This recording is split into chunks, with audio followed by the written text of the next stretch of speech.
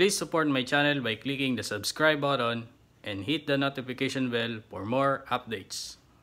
Power! So bala yan guys, no? Sa mga gusto na mag-DIY ng kanilang mga project or kapag may gusto lang i-repair, may available na tayo na Fiberglass DIY Starter Kit.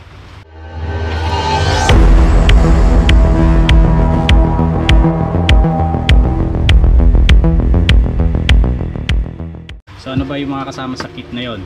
Unang-una is yung 1 litro na resin, yung 103. Yan, yung madalas natin ginagamit. Ito yung pang bind dito sa fiber mat. Tapos syempre may kasama din tayong catalyst, yung hardener na MAG. 100 ml din to, okay? At ito imported to, no? Hindi to basta-basta yung nag-e-expire. At the same time may kasama siyang kalahating kilo ng fiber mat na chop, 230 GSM. Yan. So ito yung parang pinaka manipis na version ng mga fiber mat chop. Then may kasama din tayong 1 inch na paintbrush. Okay, disposable paintbrush. Yun ang kasama sa Fiberglass DIY Starter Kit. I-demo ko lang sa inyo kung paano gagamitin itong mga materials na to sa pagbuo or gawa ng sarili nyong DIY project or kapag may i-repair lang kayo. Yun, simulan na natin. Balayan guys, no, gamitin na natin yung mga materials na dinemo natin kanina. Ito yung 230 GSM na fiber mat strand. Yan, manipis yan siya, no? Ito yung parang pinakamanipis. Ideal to sa kapag yung mga may details, yon, kumaga talagang lumalapat to, no? Kasi kapag makapal yan, umaano siya, hindi siya kumakanto, bumipilog yan siya. Hindi kagaya ng manipis, talagang susunod siya kung saan yung details nung project nyo. Okay, lalo kapag meron ng hulmaan. Tapos ito mong gagamitin natin natira, kasi yon, silyado pa yan, no? Okay, handa muna natin yung mga fiber mat natin. Tapos mag-ready na tayo nung chemical mixture ng resin. Ang mixture pala ng resin at saka ng hardener, kumaga kung 100 ml neto, 1% nun. So, okay, kapag 200, 2%. So usually yung ginagawa ko dito, kapag 100 ml yung ginagamit ko, ginagawa ko siyang 2% para mas mabilis na matuyo. Pero hindi siya yung sobrang bilis na sobrang rurupok, malutong. Ito kasi semi-flexible siya. So kapag nabuo siya, para siyang ganito. Yan. Ayan o. Semi-flexible siya. Okay. Mag-ready muna tayo. Meron tayo dito ang weighing scale. Kung bakit tayo gumagamit ng timbangan, para accurate yung mixture ng chemical natin. Pero pwede naman to yung tansyaan. Yun nga lang, hindi siya consistent kapag gumagawa ka. Lalo kapag bago ka palang nagagawa. So sundin natin yung accurate na hatian na mixture. So ito, yan, kagaya nito 100 grams. Okay, kunyari 100 ang nilagay natin dyan na resin, 10% na ito ng hardener. So yun, subukan na natin. Siyempre kapag gumagamit tayo ng weighing scale, hindi kasama dun yung bigat ng container. So ito, meron siyang nakalagay na 0.5, i-zero natin yan. Okay, so 0-0 siya, di ba? Lagay muna tayo palagay lang natin. Tansyahin nyo pala muna kung paglalagay nyo, kung marami or konti. So dahil dito lang naman natin siya ilalagay dito sa sheet na to, mga ano lang yan, 20 ml or 30 ml. Salin muna tayo ng mga 30 grams or ml.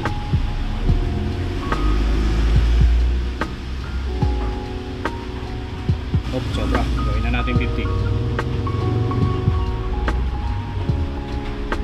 Yan. So mapapansin nyo, 50 grams siya or 50 ml. Depende kung ano yung scale, ano nyo, no? Tapos huwag nyo munang haluan ng hardener kasi matutuyo kagad dyan. Hindi nyo pa na-ready yung paglalagyan nyo. So bali 50 grams to or 50 ml. Pero may technique yan dyan. Dahil itong lalagyanan natin, meron siyang dropper. So ipapakita ko sa inyo kung gaano karami lang ilalagay nyo kapag ganito karami yung resin. Okay, ready na natin yung paglalagyan natin. Kapag magpa-fiber, ready na muna yung surface na paglalagay nyo. Okay, Kung gusto mo siyang ididikit talaga para support dun sa paglalagay nyo ng fiber, hindi nyo na kailangan ng wax, hindi nyo kailangan lagyan ng wax. Okay, kagaya nito, nilapat natin to nang walang wax yung ilalim niya, kaya hindi siya natatanggal. Gagawin natin itong ano naman na to, surface na to, lalagyan natin siya ng wax, mold release wax. So yun, ilagay muna natin, applyan muna natin siya ng, yung trip nyo is yung natatanggal siya. Pero kung hindi siya natatanggal, kagaya yan, kapag nagre-repair kayo, may makabasag yung fairings, hindi nyo kailangan ng wax yun. Rekta nyo na kagad na dikitan. Siyempre, lilahin nyo muna para mas makapit talaga siya, lalo sa mga plastic. Ito, kagaya nito, smooth surface pa rin siya, no? Pero lalagyan natin siya ng wax. Okay. Pwede din dito floor wax, pwede rin yung iba pang klase ng release wax. Pero yung ginagamit natin dito is yung pang fiber talaga. Pagkatapos nyo lagyan ng wax yan, patuyuin nyo lang muna ng onte, tapos punasan nyo siya para makintab pa rin. Parang ibabapping mo siya, kasi yung wax may iwan siya dun sa pinaka surface. Ito kan release agent na nagpe-prevent dun sa chemical na dumikit dun sa hulmahan or sa paglalagyan nyo. Pero kung gusto nyo na nga na pang repair siya, kagaya nung ginawa ko rito, nakadikit siya. So hindi mo siya basta-basta matatanggal kasi nakadikit siya dito. Wala tayong nilagay na wax kasi doon. Dito, naglagay tayo ngayon dito ng wax. So after na tuyo yung wax ng konti, ibabapping natin siya. Ulitin nyo lang yung procedure hanggang sa 3 or 5. Pero dito sa demo natin na to, 3 lang ang ginawa natin. So yan, kapag okay na, nabapping na natin yung wax dyan, pwede natin i-apply yung resin at saka yung fiber mat. Ito, yung 50 grams nga, 50 ml. Okay. 10 patak, okay na yan. 1, 2,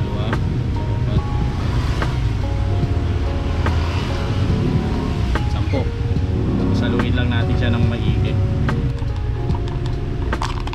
Kailangan halong-halo siya, no? Yan. Pag nahalo mo na maigi, pwede na natin siya i-apply. So ito yung brush natin, nakasama doon sa DIY kit.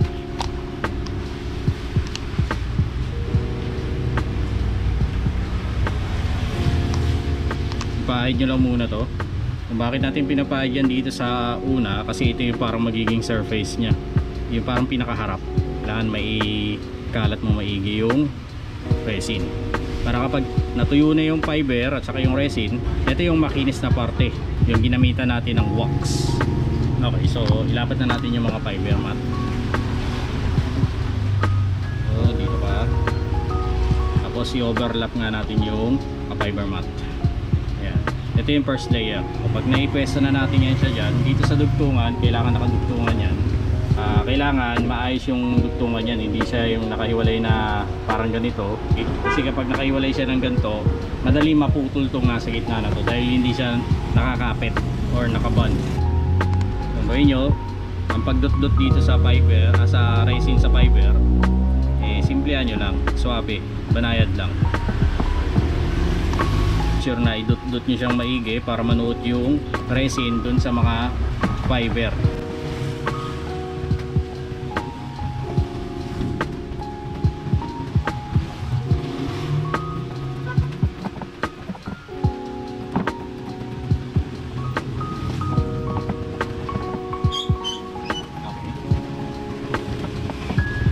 Kailangan manuot ng maigi yung mga resin para hindi siya marupok, kasi ito yung nagpapaban sa sa mga fiber na to. Huwag kayong mag-alala na mataranta kapag gumagawa kayo, kasi hindi naman basta-basta tumitigas ang resin unless kapag sobrang init ng panahon or nadamihan mo yung lagay ng hardener.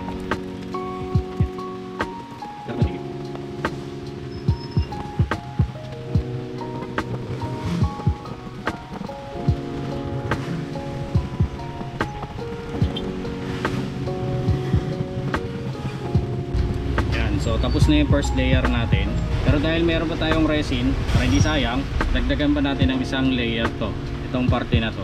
Okay, kung bakit natin dinagdagan siya dyan, para papakita ko sa inyo kung gaano katibay yung isang layer sa dalawang layer.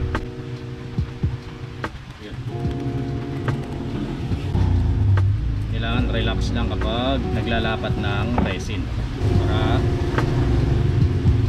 malagyan mo lahat, walang void na space. Ibig sabihin ng void yung walang laman na resin or hindi nanood yung resin sa parte na yun. Kasi kapag ganun, yun yung time na marupok or walang tibay yung finished product natin na yun.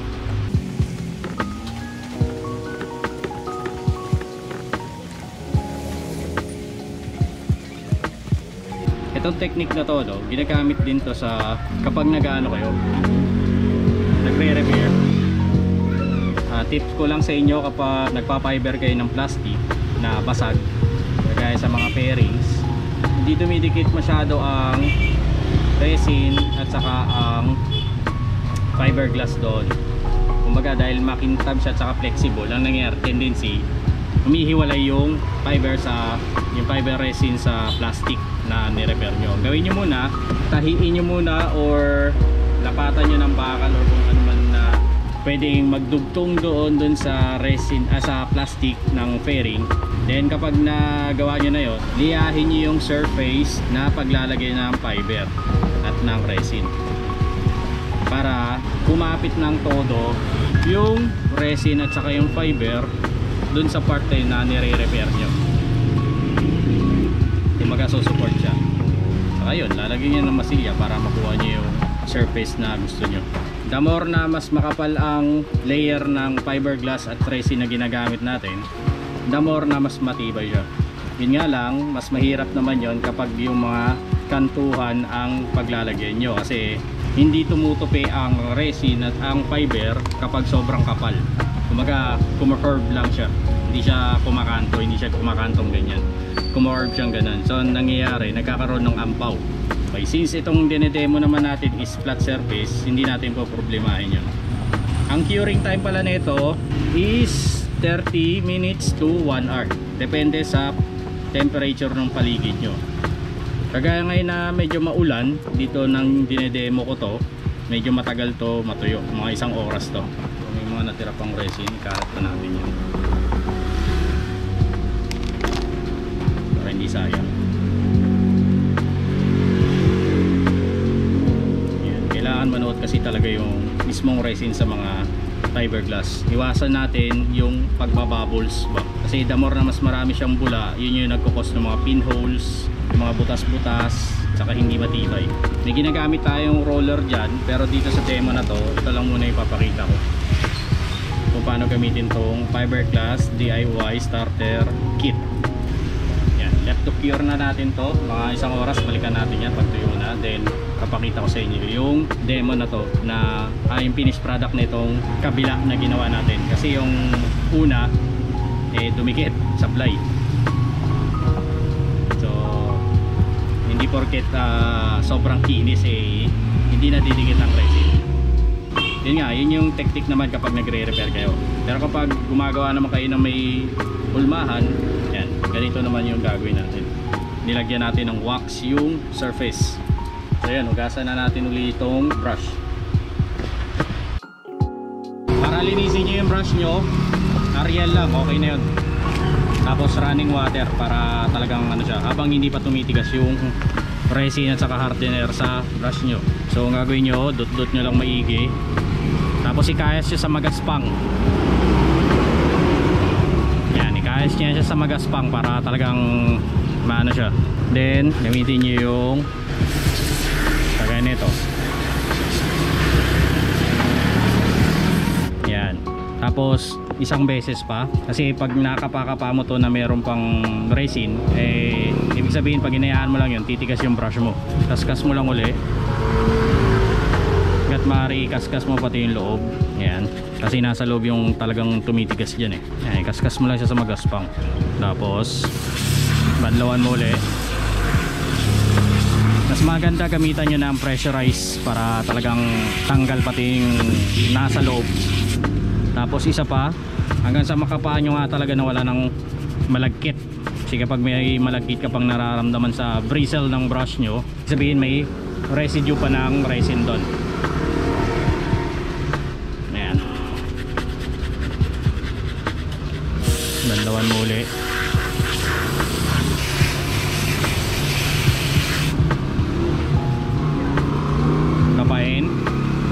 Pag may nakapakapang malagkit, meron pa yon, banlawa, sabunan mo ulit.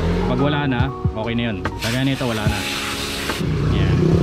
Ang gawin nyo, itak-tak nyo lang siya, tapos punasan nyo para matuyo, para pwede nyo pa uli magamit sa susunod.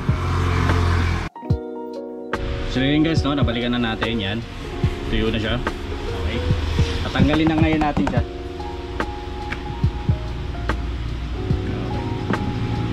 Pag may wax kasi, ganito yan siya kabilis tanggalin.